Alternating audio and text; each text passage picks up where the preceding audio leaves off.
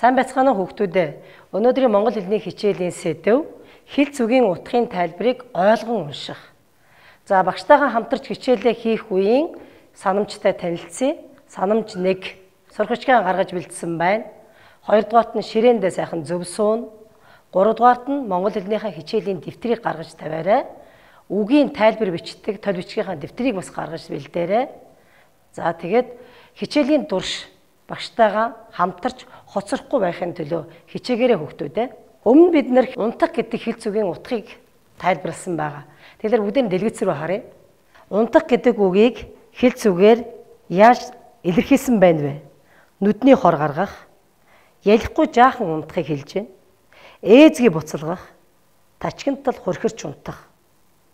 Дуг хийх, хэсэгхэн зур түр унтахыг хэлж байна. Давсанд явах, унтах гэдэг ерөнхий нэрээр хэлсэн байна.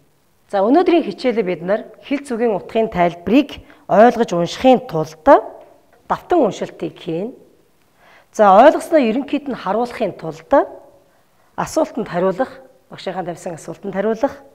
За тэгээд тайлбарлах энэ үйлүүдийг илүү ихээр хийх болно. Дэлгэцэн дээр нэгэн зураг байна. Энэ зурган дээр энэ хүн ямар ажил хийж байна вэ? Цэцэг ногоо усалж байгаа юм шиг байна. Хэрвээ энэ хүнийг цэцэрлэгч гэж нэрлэх юм бол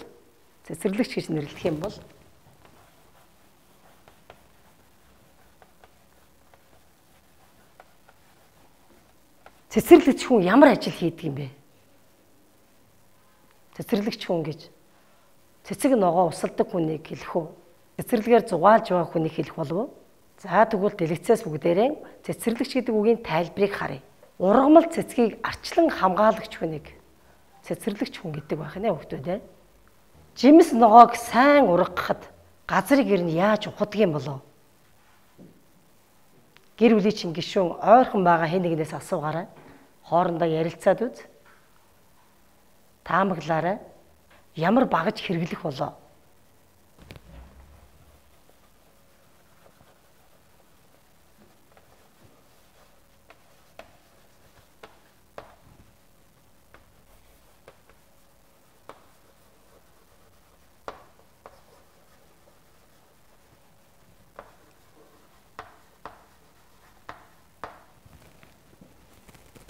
За жимс ногоог сайн ургуулахын тулд газрыг онгичин ухаж, сэндийчин ухна. За тэгвэл энэ үгийн утгын тайлбарыг дэлгэцээс харъя. За онгичин ухна гэдгийг юу гэж хэлж байна? Үгийн тайлбар нь юу гэж байна? Уншаарай хүүхдүүдээ. Сэндийж ухна гэхээр яаж ухахыг хэлж байна? Утгын тайлбарыг уншаарай.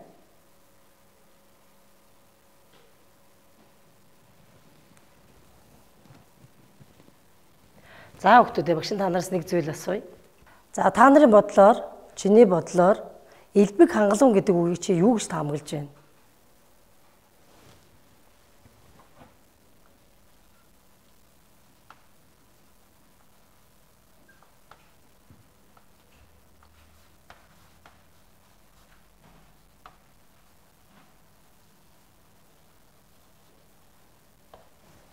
Дэлгэцнээс үгийнхээ утгын тайлбарыг харъя. За одоо хүүхдүүдээ үгийн тайлбар тол бичгийнхаа дэвтрийг нээгээд энэ дөрвөн үгийг бичье. Цагаан толгойн үсгийн дарааллаар үгээ олж дэвтрийнхаа хуудсыг олж бичнэ. За цэцэрлэгч Ц үсгээр эхэлсэн байна. Онгичин ухах, сэндийлж ухах, элбэг хангалуун ямар үсгээр эхэлсэн байгааг бодоод тол бичгийнхаа дэвтэрт үгийнхаа тайлбарыг бичье.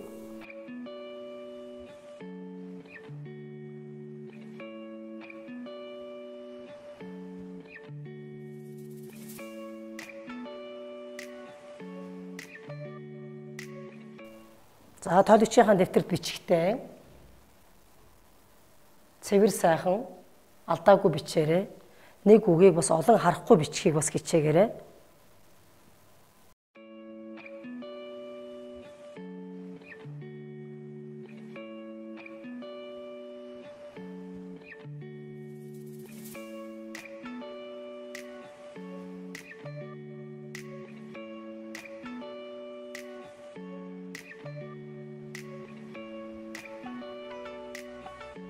Үгийнхээ утгатай танилцсан бол одоо бүгдээрээ багшийнхаа уншихыг анхааралтай сонсъё. Анхааралтай сонсохын тулд эхлээд ихтер гарч байгаа үйл явдлын дарааллын дагуу бодоорой. Эхлээд юу болов? Дараа нь юу болсон? Хамгийн сүүлд нь юу болж төгсвөө гэдгийг сайн бодож сонсоорой.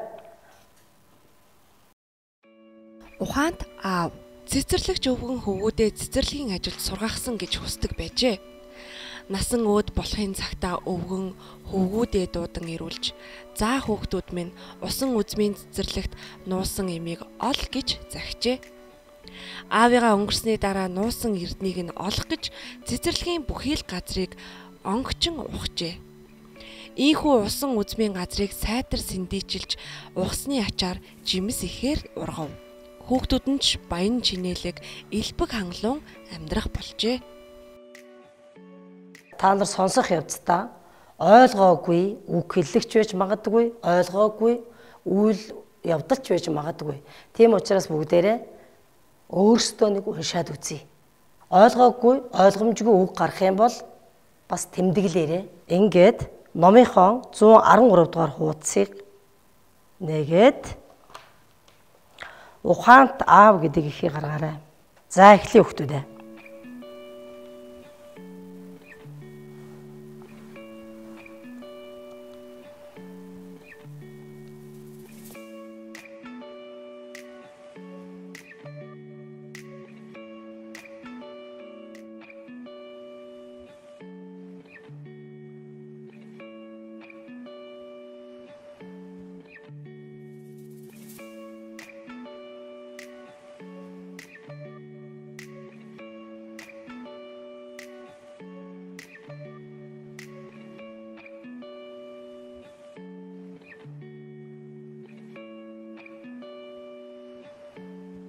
За багшийнхаа уншихыг сонслоо. Өөрсдөө уншлаа. Одоо дахиад аль хэр ойлгож байна вэ гэдгээ бас баттгаад давтан уншилт хий.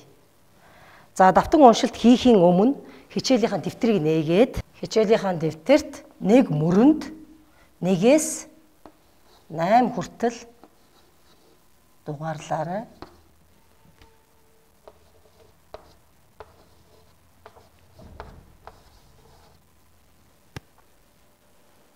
За давтан уншилт гэдэг бол гүйцэд сайн уншихын тулд уншиж байгаа уншилт тийм ээ. Тэгэхээр багш нь асуултаар чиглүүлж өгнө. Та нар тэр асуултанд хариулагдах хэсгийг олно. Олоод магадгүй харандаага ашиглаад тэмдэглэгээ хийж болно. Тэмдэглэсэн хэсгээ давтан уншина. Ингээд эндээс ойлгоогүй зүйлээ мэдэж авч болно. За дэлгэцэр асуултаа анхаарай. Асуулт: цэцэрлэгч өвгөн яахыг хүсдэг байсан бэ? За, багштайгаа хамтраад уншъя. Цэцэрлэгч өвгөн хөвгүүддээ цэцэрлэгийн ажилд сургахсан гэж хүсдэг байжээ.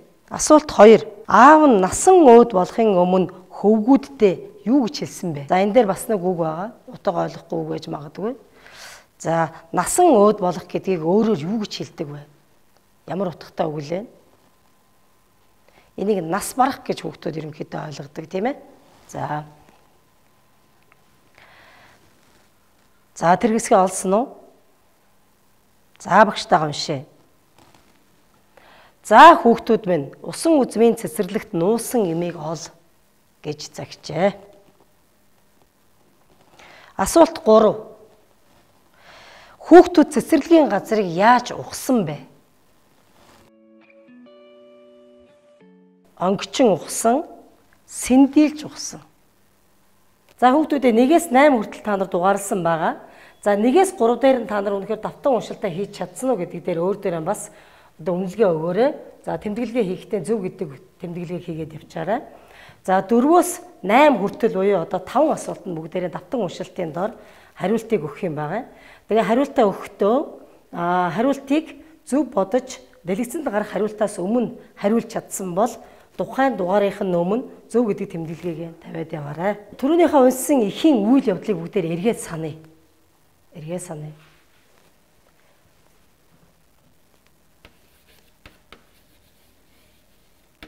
Аавд ямар хүсэл байсан бэ? Бодоорой. Аавд ямар хүсэл байсан бэ? Бодоорой. Цэцэрлэгч өвгөн хөвгүүдээ цэцэрлэгийн ажилд сургах хүсэлтэй байсан. За ингэж хариулсан бол дугаарын доор зөв гэдэг тэмдэглэгийг нь тавиарай. Аавд ямар захиас байсан бэ? Хүүхдүүдтэй ямар захиас өгсөн?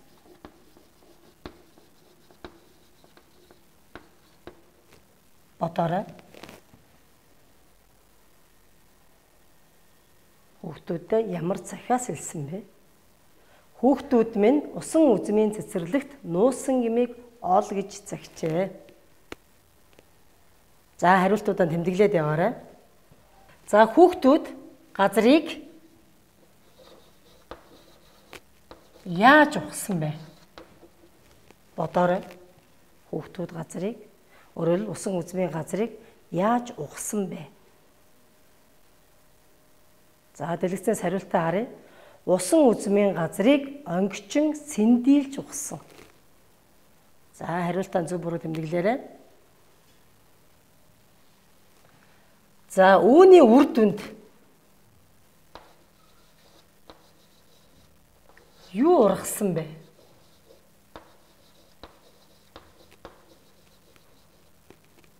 Юу ургасан бэ?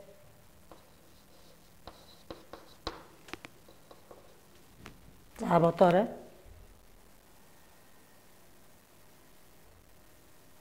За дэлгэцээс хариултаа уншия. Жимс ихээр ургасан байх нэ. За жимс ихээр ургасны үр дүнд хөвгүүдийн амьдрал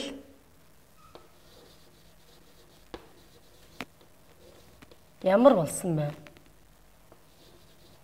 Тэд яаж амьдрдаг болсон бэ? Бодоорой. Хүүхдүүд баян чинээлэг, элбэг хангалуун амьдрах болсон байна. За тэгэхээр хүүхдүүдээ аавд ямар хүсэл байсан бэ? Эргээд бодъё. Аавд ямар хүсэл байсан? Аавд л хүүхдүүдийн цэцэрлэгийн ажилд сургасан гэсэн хүсэл байсан. Хэрвээ хүүхдүүд нь аавдаа тусалдаг, мөн цэцэрлэгийн ажилд сайн оролцдог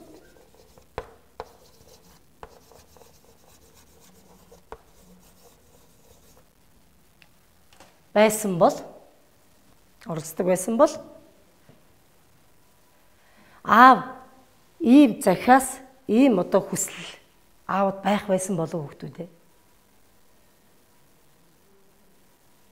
Цэцэрлэгийн ажилд хүүхдүүдээ сайн сурах юмсан гэсэн хүсэл нуусан гмийг олоо гэх тийм захиас хэлэх байсан болов. За тэгэхээр бүгдээрээ бодъё.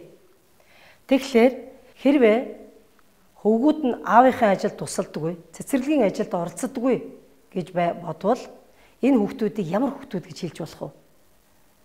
Эдгээр хүүхдийг ажилд дургүй, ажил хийх дургүй, ажлаас хойш суух дуртай хүүхэд гэж хэлж нэрлэж болох уу? За тэгвэл энэ хүүхдийг ямар хүүхэд гэж нэрлэж болох вэ? Ер нь залхуу хүүхэд гэж ямар хүүхдийг хэлдэг юм? За тэгвэл дэлгэцээс бүгдээрээ үгийн тайлбарыг харъя. Ажил хийх дургүй, ажлаас хойш суух дуртай хүүхдийг хэлдэг байх. За дэлгэцэн дээр зургийг ажиглая бүгдээрээ. За эхний зурган дээр хүүхдүүд юу хийж байна? Цаана хоёр хүүхэд юу хийж байна? Мод усалж, мод тарьж байна. За тэрний нааталд нэг хүүхэд юу хийгээ сууж байна? Хаашаа хардсан сууж байна? Сайн ажиглаарай. Ажил хийж байгаа хүүхдүүдийн нааталд сууж байгаа хүүхэд өөр тийшээ харчихсан ямар байдалтай сууж байна вэ? За нөгөө нэг хүүхэд нь ямар байдалтай зогсож байна?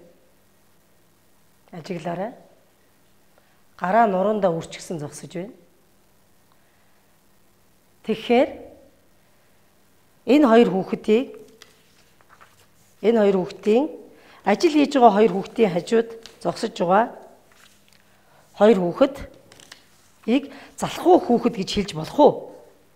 Яг ажил хийдэг гараа нуруундаа үрцэн зогсож байна, тийм ээ. Нөгөө нэг хүүхэд нь ажил хийж байгаа хүүхдийн хажууд өөр тийшээ харчихсан сууж байна. За, гар хумхих. За, сая хоёр хүүхэд чиг зүгээр суух, зүгээр байхыг хэлж байна. Хойш суух, арагшаа суух, ажлаас зайлсхийх, гидсээ илэх, ажил төрлөгүй хэвтэх. Тэгэхээр залхуу хүүхдийг ямар хэл зүгээр илэрхийлж болох нь вэ? Гар хумхих, хойш суух, гидсээ илэх гэдэг үг хэлгээр илэрхийлж болох нэ. Залхуу гэдгийн эсрэг утгатай үгийг бүгдээр бодъё. Ямар үг байдаг вэ? Ажилсан хүн гэж ямар хүнийг хэлдэг вэ? Дэлгэц рүү хараарай. Ажилсан хүнийг хэл зүгээр яаж илэрхийлсэн байдгийм бэ? Гар хумхилгүй ажиллах тайлбар нь зүгээр суухгүй, зүгээр байхгүй, байнга ажиллах гэсэн утгатай. Толгой дээш татахгүй. Түрүүчийн хичээл дээр бид нар үзэж ирсэн тийм ээ. Уйггүй шамдан ажиллах гэсэн утгатай. Тэрэгний моршиг. Ажилсаг хөдөлмөрч хүнийг хэлдэг. Борив бохис хийхгүй ажиллах, түр амрахгүй ажиллах гэсэн утгатай. За ингээд харахаар ажилсаг гэдэг үгийг хэл зүгээр яаж илэрхийлсэн байдгийг дахин нэг уншиж үзье. Гар хумхилгүй ажиллах, толгой дээш татахгүй, тэрэгний моршиг, борив бохис хийхгүй ажиллах. За бүгдээрээ ажилсаг, залхуу гэдэг хоёр үгийг хэл зүгээр яаж бас илэрхийлж бичсэн байгааг дэлгэцээс харж харьцуулж харъя. За залхуу. Залхуу гэдэг үгийг хэл зүгээр гар хумхих,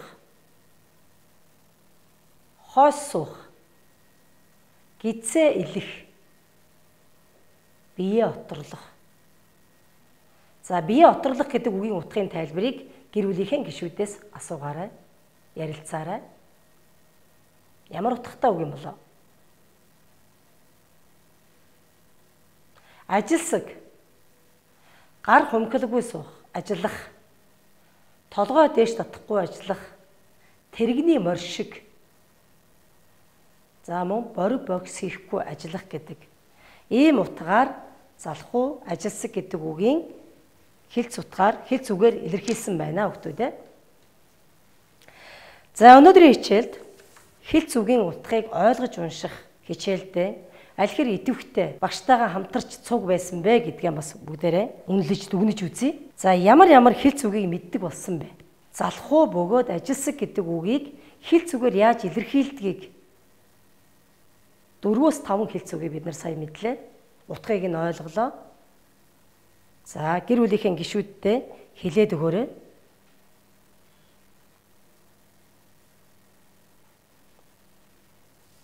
Залхуу хамгийн сайн ойлгосон, хамгийн сайн утгыг ойлгосон хэл зүгээ гэр бүлийнхэн гишүүдийн хамгийн ойр байгаа хүндээ хэлж өгөөрэй.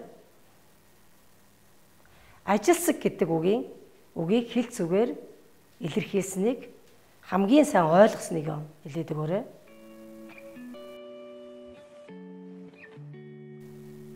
За амтсан хүүхдүүд 1-8 гэж дугаарлаж энэ дээр бид нар давтан уншилт аль хэр сайн ойлгосон юм бэ гэдгээ бид нар үнэлт өгнсөн байгаа. За 4-8 дугаар асуултанд хариулснаа зөвлөсөн тоогоо гаргаад давтан уншилттайгаа нийт тоог нь гаргаад өөрийгөө үнэлээрэй.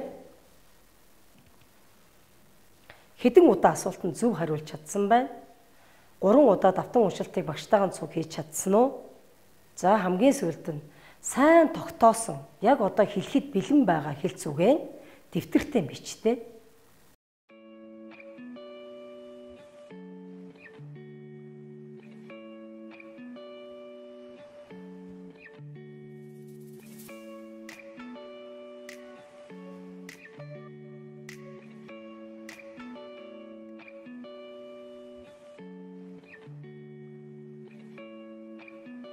Өнөөдрийн үзсэн хичээлийг цааш нь үргэлжлүүлэхийн тулд улам сайн суралцахын тулд, улам сайн мэддэг чаддаг болохын тулд гэрийн даалгавар өгж байна. Залхуу ажилсаг гэсэн үгийн утгыг илэрхийлсэн хэл зүгийг тол бичгийнхаа дэвтэрт бичиж чэйжил тогтоохыг хичээгээрэй. Хүн ээж аваасаа бас тусламж аваарай. За ингээд анхаарлаа хандуулсанд баярлалаа.